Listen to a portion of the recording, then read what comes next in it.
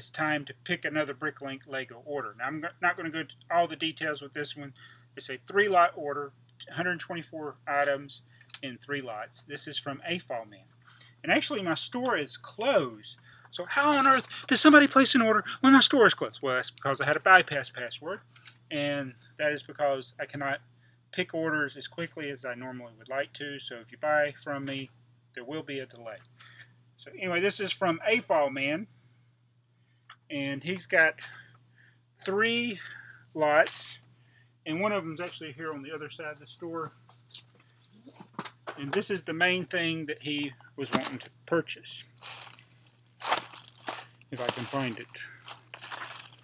There are these. They were in box L11. And he was wanting these black supports 2x2x10. He's using them to elevate the train in his Lego city.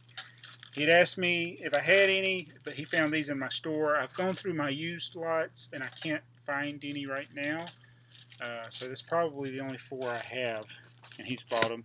In addition to that, he wanted some of these bright green tree elements, plant leaves, and he ordered some 1x1 reddish brown tiles, which likely is for his train track as well, kind of give it the cross tile look. So those are the 3 items that he bought.